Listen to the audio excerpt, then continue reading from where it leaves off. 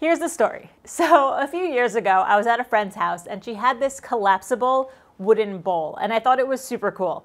And after examining it and finding some other pictures online, I noticed that all you need is one continuous spiral cut to make this bowl. So ever since I got my bandsaw, I have been dying to try this out. This video is brought to you by Ariat. More about this awesome workwear later on in the video. This project started out on the computer by drawing out some spirals that I'm going to use as templates. I'm going to make one circle, and I'm also going to make an oval, or at least I'm going to try to. And if you just cut these spirals with the blade at 90 degrees to the bed, the spiral is just going to fall all the way through. So the secret here is to cut the spiral with the table tilted at an angle. But what angle? According to Google, that angle is anywhere from 4 to 10 degrees, and the angle is determined by the thickness of the wood that you're using. So, time to experiment. First, I'll try 4 degrees. Now I'll try 10 degrees. And now I'll try 7 degrees. I want to try just one more angle, maybe 5 degrees. Close enough. All right, so here are the results. 4 degrees. This is not a steep enough angle at all, and it's just falling right through. No good.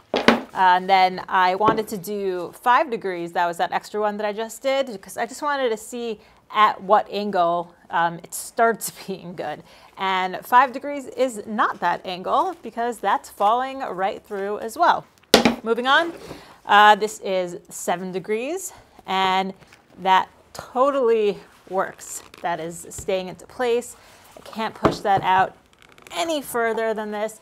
That's pretty awesome. And 10 degrees, that also works, but it is more shallow than the 7 degrees.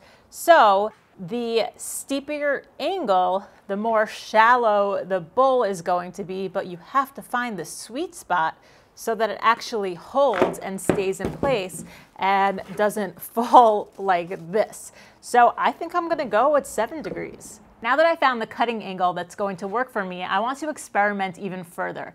I want to make the top and the bottom a different color than the inside.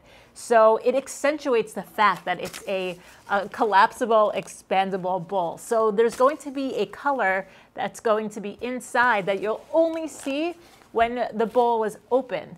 So I thought of 2 ways that I could possibly do this. For the first one, I glued up a maple panel that will be the center core. Then I resawed some walnut at the bandsaw that will sandwich that maple core. I needed to glue up these walnut pieces to get the width that I needed, so I just quickly jointed the edges using my shooting board and a hand plane. No gaps. Love it. Time to glue it all together. I thought I was being smart by setting up a whole clamping station before applying any glue. And then... whoa. All right, let me try to do this a little smarter. Putting pressure on my clamping station was not smart, so I prepared the pieces off to the side. I spread a ton of glue on the walnut and then placed it back on my clamping station, put the maple core on top of the walnut, and fixed my falling clamps. Now I'll prepare the top pieces off of my whole clamping situation so the clamps don't fall again. I repeated the same process, taped up the seams, spread a ton of glue, and placed it on top of the maple core. And clamped the whole sandwich up using a caul to make sure that there was clamping pressure in the center of the board. The second one is more of the experiment. So off camera, I glued up 2 panels of white oak so I can make a 9-inch circle. And now I'm thinking that I want to stain the outside of it, and then when I cut into it, the inside is going to be the raw wood, but I want it to be food safe. So I thought that maybe I can use food coloring to stain it. I have no idea if this is a good idea or not, or whether or not it will work, so I'm going to try it out. So my thinking is here is that I'm going to be able to put a food safe oil finish on top of this because this is water-based. So it's not going to block the oil finish from penetrating into the wood. In theory, I think that makes sense. So let's see. I'm going to try to go for this black color. I think that might be a cool contrast. It appears as though I've made myself a giant ice cream sandwich. And this did not end up being black. I'm not sure if this is coming across on camera, but it's a very dark green color. But it's a very cool dark green color, so I'm not disappointed in that at all. So both of the experiments are ready to cut, but both of these are actually going to be slightly different bowls. The round one is going to have a base that's the same size. That's why I prepared 2 blanks over here, and I'm going to cut them at the same time. The oval one is going to have maybe a slightly smaller base or maybe no base at all. I'm not really quite sure yet how this one's going to work out. So I'm going to start with the round one. I used some double-sided tape to attach the 2 blanks to each other, and then I used some painter's tape on top of the blank so that I can attach the template using some spray adhesive. This way I won't have to sand off any spray adhesive and lose any of that color after cutting. The first cut is just going to be cutting the outer circle, and for that I have the table set to 90 degrees. The blade is 90 degrees to the table.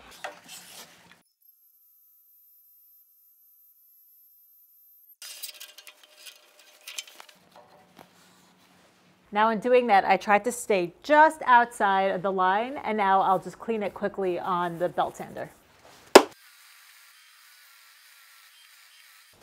And now I can separate the 2 halves.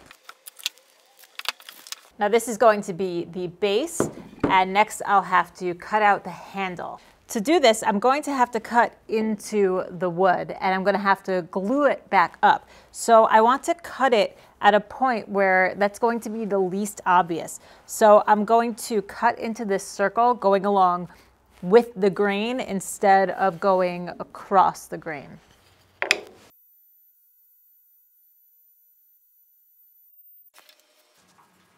And now I just need to glue that back together, and that's why I went with the grain instead of going across the grain. So that's going to help hide that a lot better, and it's going to seem like I never cut into it.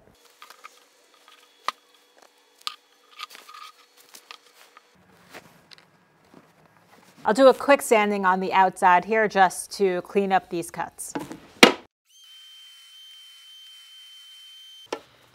All right, I'm so nervous to actually do these cuts. Okay, I'm gonna set this to 7 degrees like I decided before.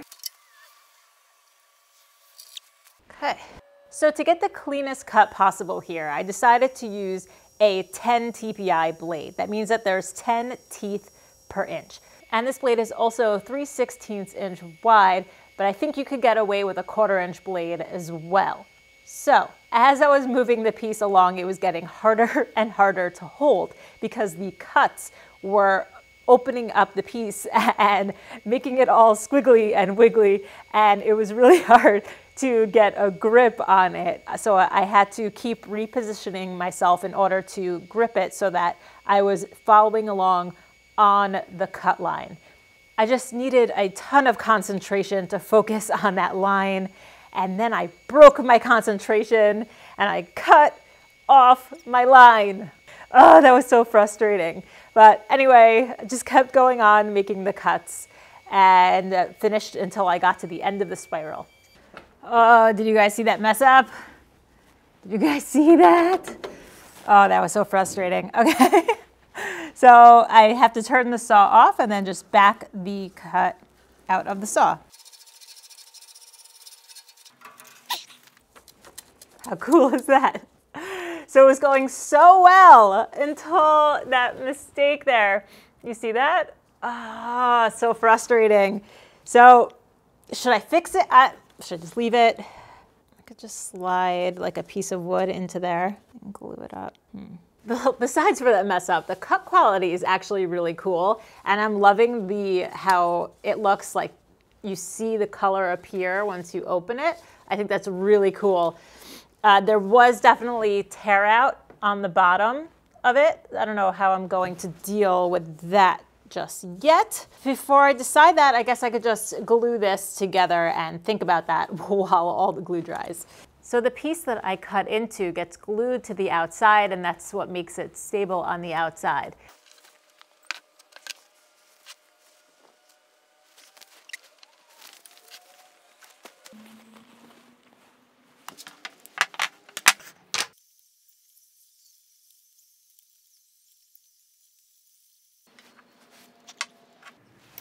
And I'll just quickly sand the outside right by the glue joints on both of these parts. Now you can't even tell that I cut that because I went with the grain. Awesome. Now it's time to cut the oval bowl. So this template has 2 pieces of paper that I just had to tape together.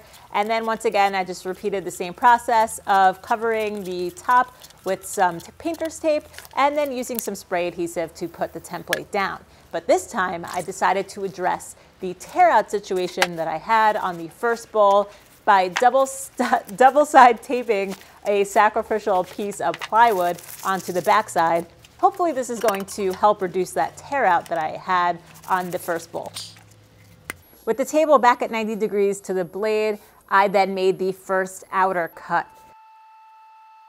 So this cut is only going around this outer perimeter here, and I didn't cut off the handles yet. This bigger outer piece is going to be the handle, and I'm not sure how long it's going to need to be, so I'll just try to keep it as long as I possibly can.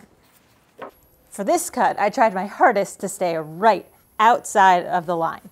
Now that piece that I'm cutting out is going to become the handle. And just like the round one, I gave it a quick sand before cutting up the spiral. All right, table goes back to 7 degrees. All right, close enough. I know I said that it looked like an ice cream sandwich before, but now it's even more delicious looking. All right, I'm not going to mess it up this time. Then I just had to stay laser focused to make sure that I stayed on that cut line. So I mentioned earlier when I was cutting out the round one that I used a 10 TPI blade, that's 10 teeth per inch. And this cut is a little bit slower when you have a higher tooth count, but the end result is cleaner. And I wanted this to be a very clean cut because this is a finished cut. I'm not going to be able to sand in between there. So the oval one was actually a lot easier to cut because there was more surface area to hold on to. And also those straight lines were a really nice reprieve from having to focus on making the turns. Whew, I didn't mess it up. It's kind of cool. This is sped up super fast. I want you guys to take a guess how long you think it actually took me to cut out the spiral on this oval. Leave comments down below. I'm really curious how long you guys think it took, and I'll let you know if you're right.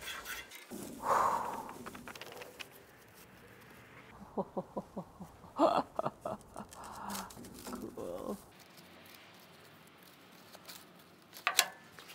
I mean, how cool is that? All right, first thing I'm going to do is take off this plywood layer. But first, I just want you guys to notice the tear out that's on the bottom. That all would have been on the walnut. I'm really happy that I decided to use that backer piece.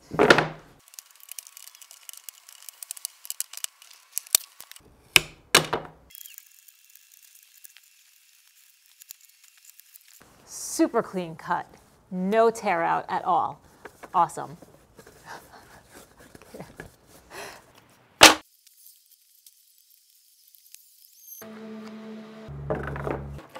Now I just need to glue that little cut part back up.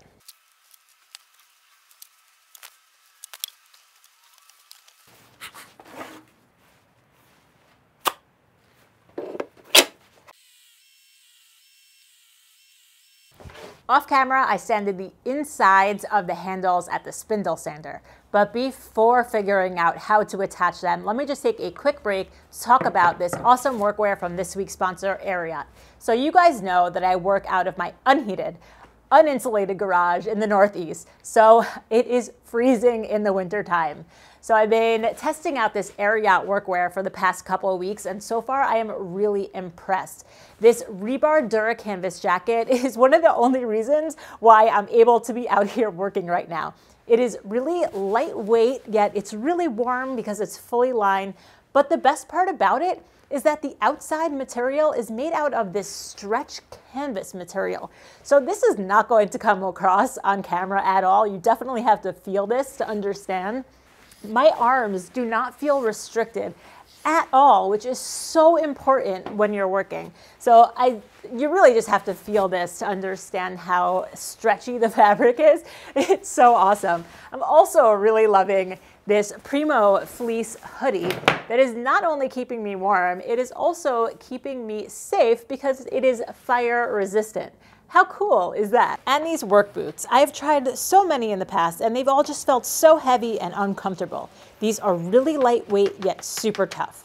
They're really the most comfortable work boots that I've ever tried, and I feel confident that you'll feel the same way. So if you want to try them out, check the link in the description box down below. You could get 10% off your first order. There is also a link to all of my favorite Ariat products that you can try out or give a gift to somebody, like this cable knit headband, which is keeping my ears from freezing off. So huge thank you to Ariat for keeping me warm this winter so that I can continue to make these videos for you guys. Now on to the handles. So I'm going to start with the circle first. The handle is going to attach to the bowl using a dowel. The dowel is going to go through the outer ring and only one layer of the spiral.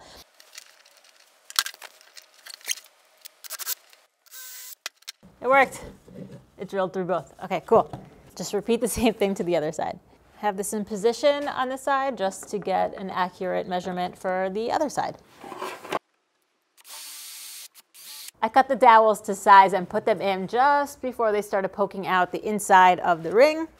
Now I can put glue on it before I hammer it into the hole that I drilled into the spiral part.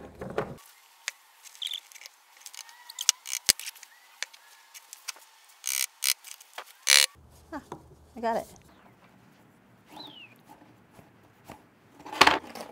For the oval one, I'm going to work a little smarter.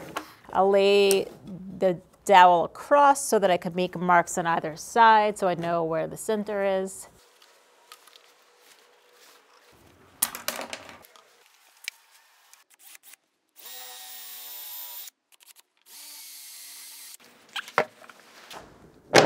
When I repeated the same process of starting the dowels off in the handle, putting some glue on the outside of the dowel,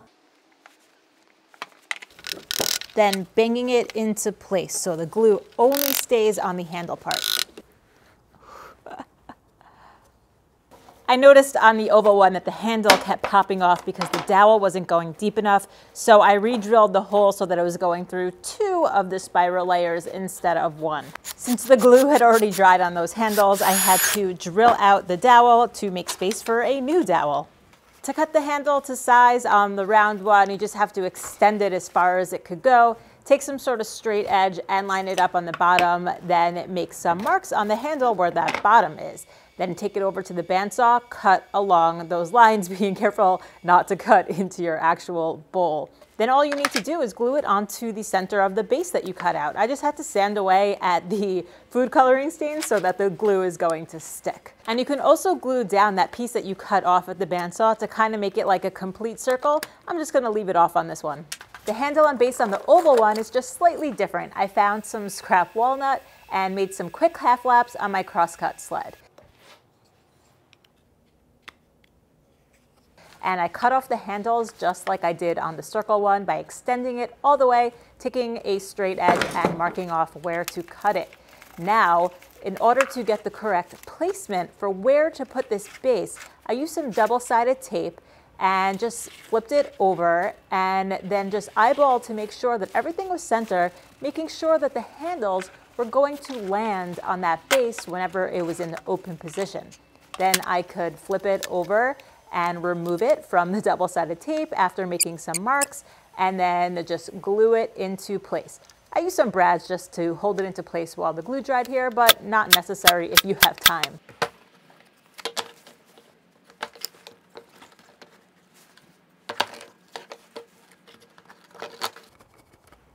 After the glue dried on the base, I just needed to cut the dowels flush and do all my finish sanding before applying the finish. I decided to sand this one because I have no idea why that line is in the middle there, and it's just really bothering me, along with this mess up that I decided not to fix. I'm just gonna sand it and we'll see. I did the bottom. Doesn't look that great, but whatever. Super bad decision. Totally just messed it up. Okay, whatever. It was already messed up. Okay.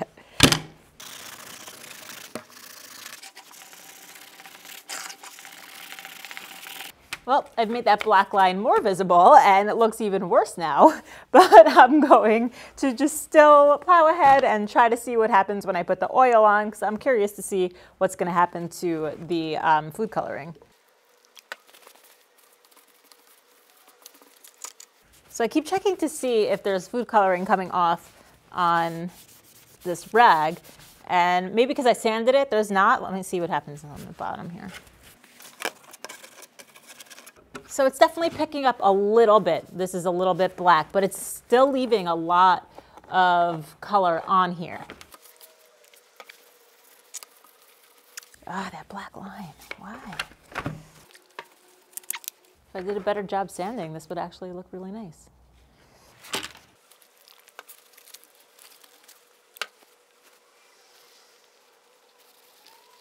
This was such a fun experiment, and I learned a ton along the way. Some fails, some successes. I learned that you can use food coloring as a stain, sort of, but I'm probably not going to use it again. Don't like how it looks, but I'm happy that the idea, it can just like leave my head and I don't ever have to think about it ever again. So even if you don't want to make these bowls, I think that this was just an excellent exercise to hone your skills at the bandsaw.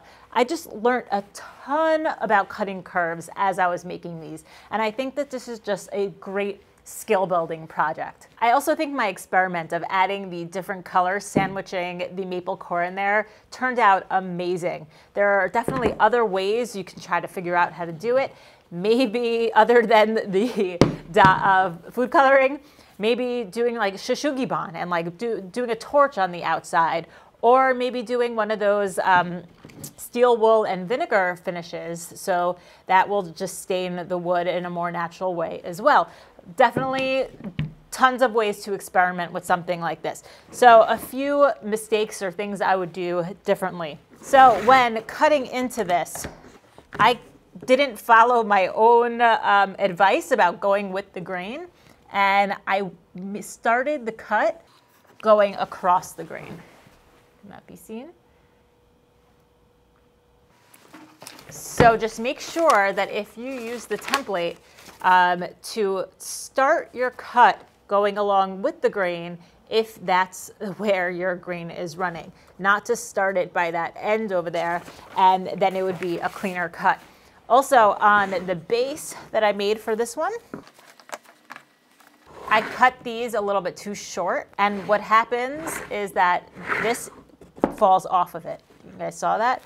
And that pulls out of there. So if I would have made this cross base piece just a little bit longer, I think that wouldn't happen. And I needed to go into 2 layers. So when you're gluing it back up after making that cut into it, I only glued on like just like the little tip over here. I think that it's better to just go ahead and right away glue 2 layers so that you can drill into 2 layers and it will be nice and strong. The same for this one. I only glued up just right where it was closed up, but I should have glued 2 layers just so that the dowels can stay in there stronger. But other than that, I think the construction of this, besides for the finishing, it looks so bad, I think was great. So the moral of the story is go and experiment. Yes, I had a fail and this turned out looking really bad, But I learned a ton along the way and I had fun doing it. I had a major success with this one and I am so thrilled with how this one turned out. So it was all worth it in the end. Thank you so much for watching. Thank you to Ariat for sponsoring this video and I'll see you on the next one. What was I gonna say? Okay. I have a child begging for my attention. Unheated. What? My teacher always says I need to drink hot chocolate. So you could drink hot chocolate tomorrow. Oh, kind of looks cool. Okay. Where's my push stick? Seriously, where's my push? Oh, why is it by the miter saw?